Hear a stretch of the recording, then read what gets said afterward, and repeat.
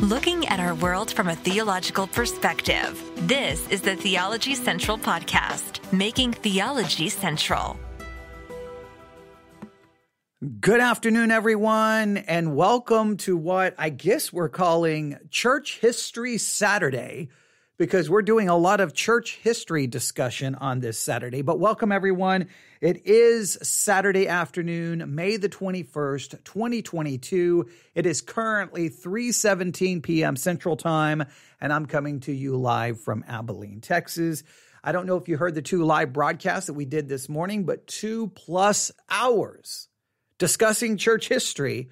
And I thought, well, I didn't think about this, to be honest. Someone on YouTube left a comment, and immediately I was like, well, I will grab the microphone and go live briefly to add to our discussion about church history and hopefully point you to a very interesting resource that could be greatly beneficial to you. Let me just try to do this try to give you kind of a brief idea of where we have been, all right? This is what we did this morning, Saturday, May the 21st, 2022. We took some time to get in the time machine and go all the way back to May the 21st, 1922. So May the 21st, 1922, that's where we went back to. It was a Sunday morning. Someone on YouTube made a comment that was funny. Of course it had to be a Sunday morning. Do you think liberals have Wednesday night services? So that was pretty funny. So we went back to time to May the 21st, 1922, to a Sunday morning at let's see, what church was it? It was a Presbyterian church. I don't have the name of the church in front of me right here. Yes, First Presbyterian Church in New York City. So we went back in time. We walked in, we sat in the pew, and we listened to a sermon. Well, we didn't listen to it. I read it to you. I read a sermon that was preached on May the 21st, 1922, and many people believe that sermon divided America. I believe that we can clearly say that sermon really divided American Christianity. I think that's probably a better way of putting it. It definitely was a divisive sermon. Let me tell you a little bit about it just quickly. On May the 21st, 1922, Harry Emerson Fosdick fired a shot across the bow of, I'm going to say, fundamentalism, the way one source has it, fired a shot across the bow of fundamentalist Presbyterians. I think it was against fundamentalism in general, but okay. And he did so in a sermon that he preached called Shall the Fundamentalist Win? Shall the Fundamentalist Win? It was delivered at First Presbyterian Church in New York City, and in the sermon, he accused fundamentalists of being essentially illiberal and intolerant. Illiberal and intolerant. Fosdick minced no words in defending the new modern theology and disputing traditional doctrines and in the sermon, he goes after the doctrine of the virgin birth of Christ, the inerrancy of the Bible, and Christ's substitutionary atonement on the cross, and the physical bodily return of Jesus Christ. We could add that as well because, we went through the whole sermon this morning.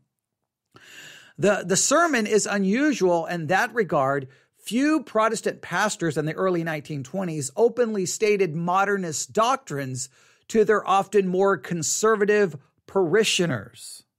And then what happened in response, the Presbyterian fundamentalists forced Fosdick to resign his pastorate in order to escape a formal trial in 1924. The incident made Fosdick a martyr to the liberal faction of mainline Christianity, but he found a new home at Park Avenue Baptist Church, and he found a new friend and John D. Rockefeller Jr. All right. So that's what happened. We talked about this morning, 2 hours. We went through the entire sermon. I messed up a few words, but I think for the most part, I hopefully provided you something very interesting and informative to kind of let you see what happened. The main thing that I really want to point out is that the issue at this time is Christianity was being divided amongst, we'll call this the fundamentalist and the modernist, or fundamentalism and modernism. That was the division, but it was along theological lines. The division was between, we can call it conservative theological perspectives versus liberal theological perspectives, but it was a theological division. It was a theological dispute over key doctrines of Christianity. It was a dispute And what is biblical Christianity and how do we define it? Listen to me, theologically speaking. Now, it was May the 21st, 1922. On May the 21st, 2022, I think the church is just as divided, but the issue now is between political liberalism and political conservatism, not theological.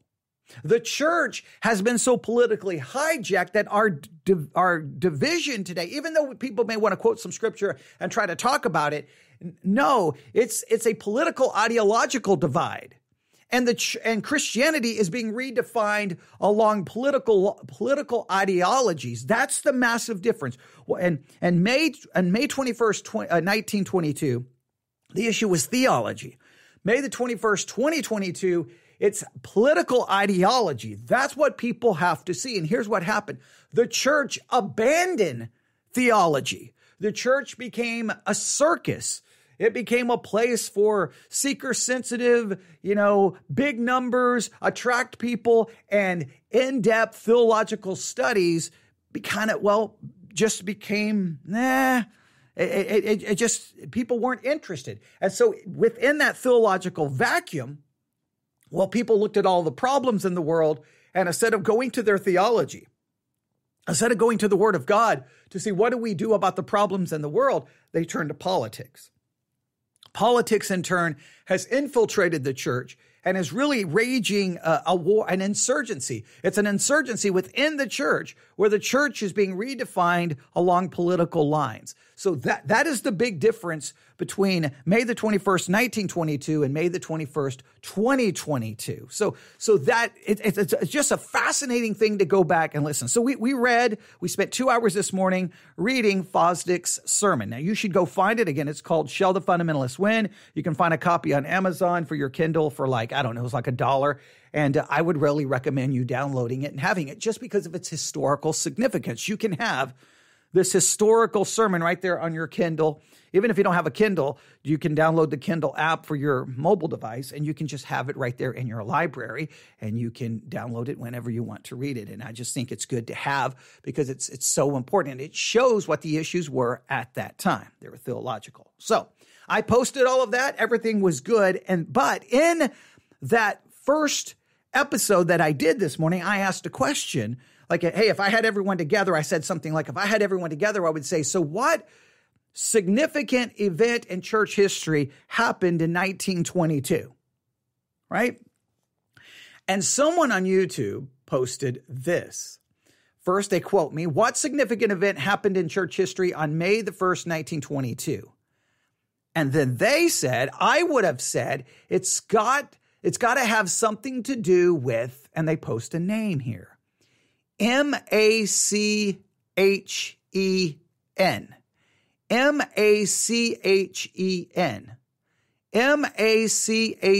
Machen. Now, one, I thank you for at least thinking that I would know who that was. Okay, you gave me the benefit of the doubt that I would know who that was. I did know who it was, but I do appreciate you thought at least that I had enough knowledge to know that. But to be fair, a lot of people, they see Machen and they're like, what is that? Who is that? What is that? Now, what is funny is no one seems to know how to pronounce the name because I was taught Machen. I think I was taught Machen in at least, I think, one school, Machen, but I've heard other people say Machen. So is it Machen? Is it Machen? I don't know. But the full name of the individual is J. Gresham Machen or Machen, again, depending on who you listen to. J. Gresham Machen or Machen. I'm going to go with Machen. Maybe Machen. I don't know. It's just interesting. And to verify, I went and listened to a number of sources right before I decided to go live just to see, is there universal agreement on it? And there's not universal agreement on it. Okay. I'm like, Machen. There's all kinds of different ways of people saying it, but it's Machen. So I'm going to go with Machen, even though I think I was taught differently. That just sounds today the way I want to go. Tomorrow, I may say it completely different. In fact, over the next few minutes, I may say it 15 different ways. But this is what you need to know, all right? Because this is important. This person said, hey, what significant thing happened on May the 1st, 1922? And they said, well, what about Mackin or Machen? Well, to be fair, I think now we could go through a lot of history about J. Gresham Machen, but I think what we would point to is we would leave 1922 and we would leave May 1922 and we would move forward. I don't have the month and day in front of me. I should have looked this up, but you can look it up because, hey, it's Church History Saturday, so you can do a little research here. I don't know the day it was published, but in 1923, J. Gresham Machen or Machen published a book called Christianity and Liberalism. We know this. It was published less than a year after the sermon. John Gresham Machen argued in the book that historical Christianity and modernism were not simply two shades of the same faith, but rather two completely different religions. Now remember, Fosdick was kind of making the argument Christianity is big enough for modernism and fundamentalism. It's just two different flavors of the same religion, and both are perfectly acceptable. Gresham, it's easier to say his name, or say it that way, giving that part of his name instead of the Mackin or Machen. But Mackin or Machen comes along and says, no, they're not two different. They're not simply two shades of the same faith. They're completely different religions. And here's what's interesting. In the book, guess who he quotes? He quotes Fosdick. And guess what he quotes from? Fosdick's sermon. The famous sermon is quoted in this book, demonstrating just how significant the sermon was. Because when people start writing books referencing your sermon, you know your sermon has had that kind of an impact, whether good or bad.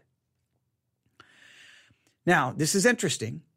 Before quoting Fosdick on penal substitutionary atonement, Mackin or Machen states, and I quote, "Upon the Christian doctrine of the cross, modern liberals are never weary of pouring out the vials of their hatred and their scorn." In other words, the liberals hated penal substitutionary atonement. They despised that doctrine.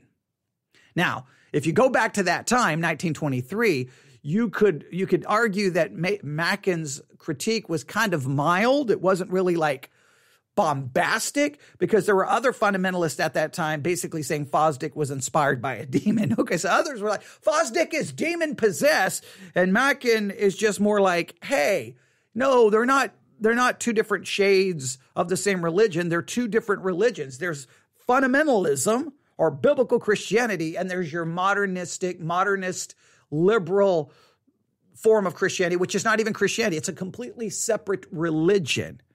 And that's what he put forth. Now, again, I don't have the exact day it was published.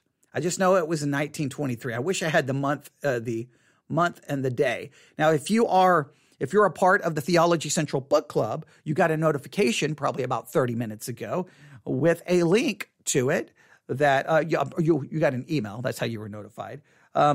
Of a Kindle version of this famous book. And I would challenge you to get it. Now, if you're not a member of the Theology Central Book Club, simply look for Christianity and Liberalism by J. Gresham Machen, and you should be able to find it. In the paperback, there's a paperback version or the Kindle version. The Kindle version is only 99 cents.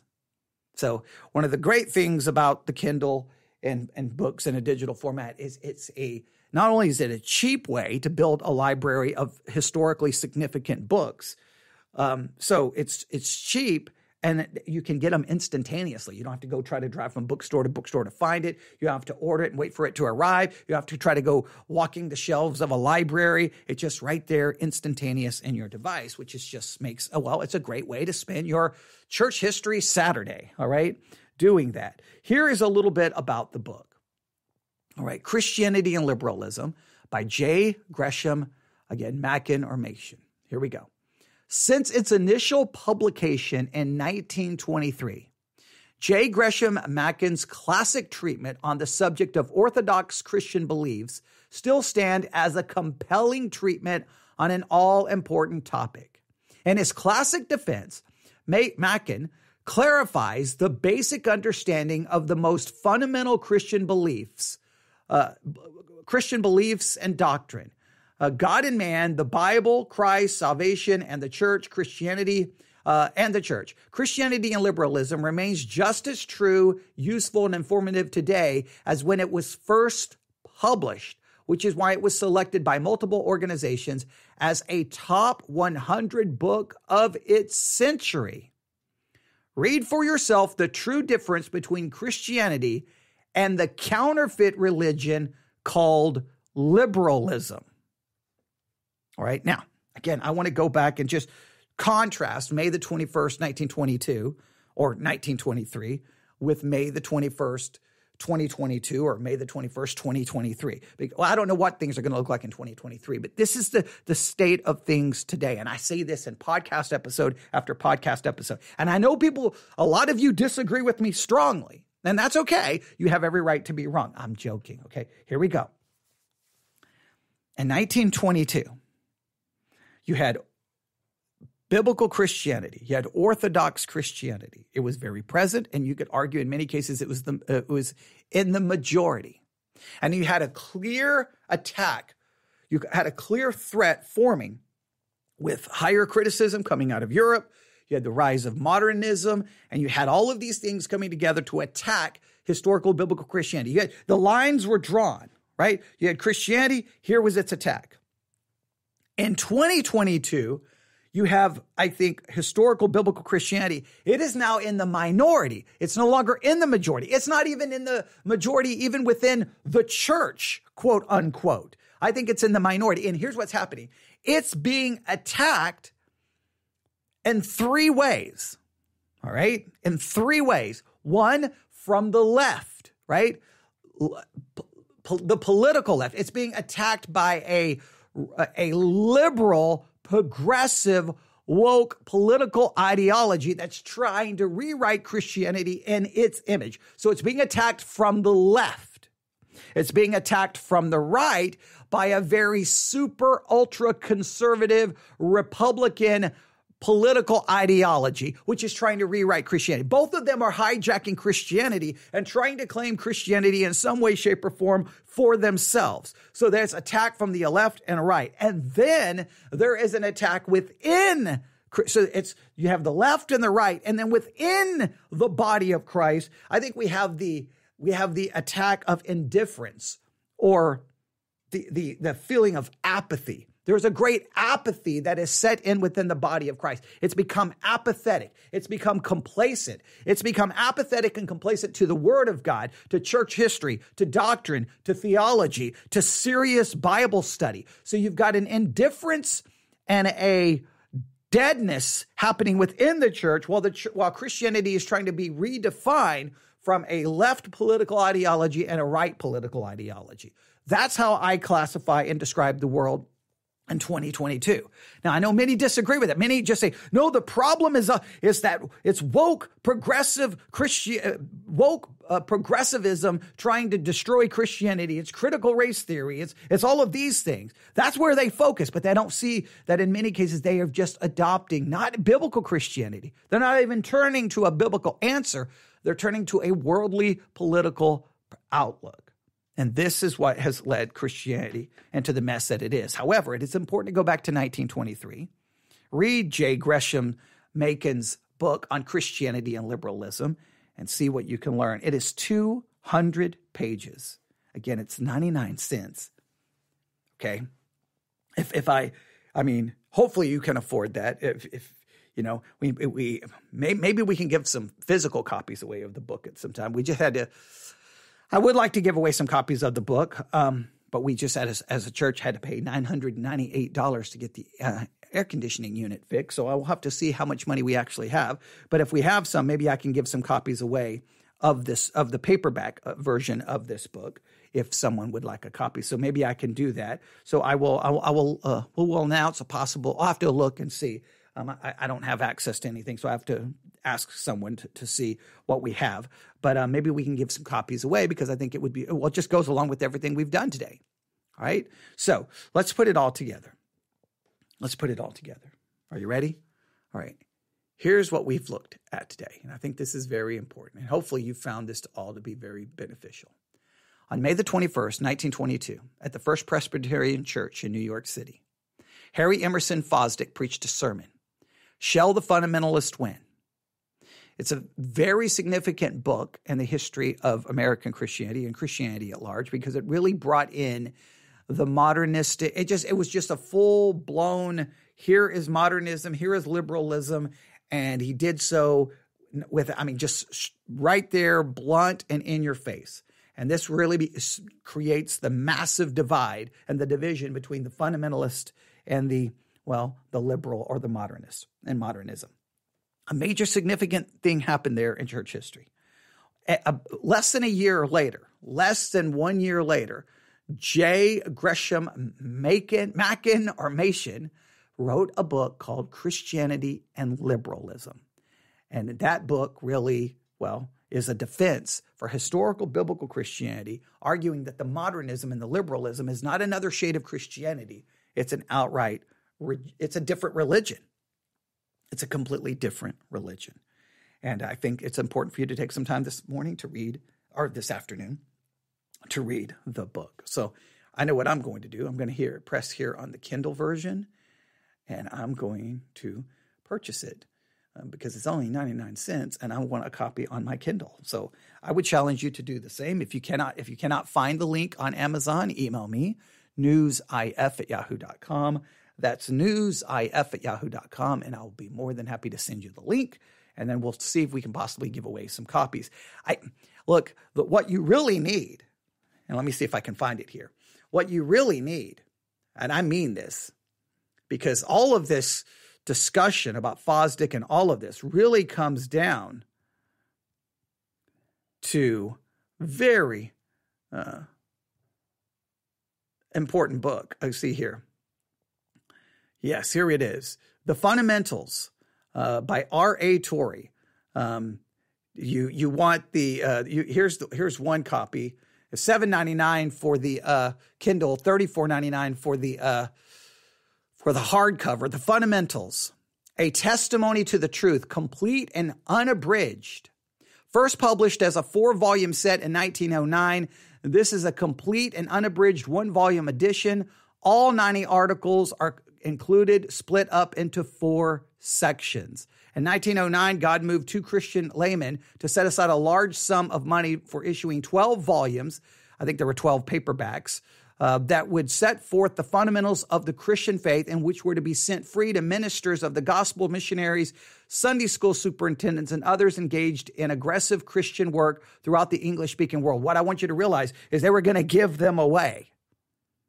That's what I think is so awesome about this is like, hey, we see this modernism, we see this liberalism, we see this higher criticism coming in, and we've got to take a stand against it. And so what they didn't do is like, I published a book because we've got to take a stand against this, and you can have it for $24.99. No, here's 12 volumes, and we'll give it away. We're going to give it away to any workers, to as many people as we can, who can then take these books and use it for teaching purposes. I just love that because so many times I can't stand when I listen to Christian radio or something like, this is going to happen and this doctrine is under attack and it's so important that you have the tools you need and you can have it for $24.99. I'm like, well, you're not so interested in me having it, are you? So, but I would highly recommend. Well, look, I've been begging people to read the Fundamentals pretty much my whole Christian life. I make the joke all the time. You hear me sometimes during sermons. I'll make a joke because those 4 volumes, the Fundamentals, are sitting right behind my pulpit on a table. And I'm always like, read these books, read these books, read these books. And everyone just looks at me like, not going to do it, never going to do it, don't care to do it. And, on a day like this where we have the anniversary of such a significant sermon, that sermon really, you could argue that Fosdick, in some ways, and his sermon was going after the fundamentals, was going after these 12 volumes. I think you could make an argument there. I'm not saying he had them directly in mind, but I guarantee he was probably aware of them. So you can look into that and see what you think. All right, we'll stop right there. I just wanted to bring this book to everyone's attention, and we'll do more live broadcasting some point later this afternoon or this evening or tonight, or I don't know when. And of course, tomorrow we'll be doing live broadcasting. But there you go. So thanks to the person on YouTube who just mentioned this, because it was a brilliant mention. 1923, not 1922. Now, we probably could look at some things that J. Gresham Machen did in 1922 and probably find things of significance. I'm not saying that. I'm just saying what comes to my mind is the book in 1923. That's what comes to my mind. There's probably maybe something even more significant in 1922. I just don't currently have the thought in my mind. But that person bringing it up it's awesome, because now everyone can benefit from it and everyone can go find Christian and Liberalism by J. Gresham Machen and, well, increase your understanding of church history. Very significant time in church history. All right, you had a lot going on in 1922. You had liberalism and higher criticism trying to destroy Christianity. You really, in my thing, the cancer of cancers was the rise of the modern day charismatic movement. That to me was the cancer. That was the cancer. That's where the church, I think, did do a good job fighting against the liberalism. I think it did a good job fighting against it. It opened its doors ultimately and led in the charismatic movement that began to build and grow. And I don't think anyone did much with it. And next thing you know, look at it. It swept across Christianity like a cancer out of control. So that's my feelings. But there you go. All right, thanks for listening. You can email me, newsif@yahoo.com, newsif@yahoo.com. We'll be back live at some point today. Thanks for listening.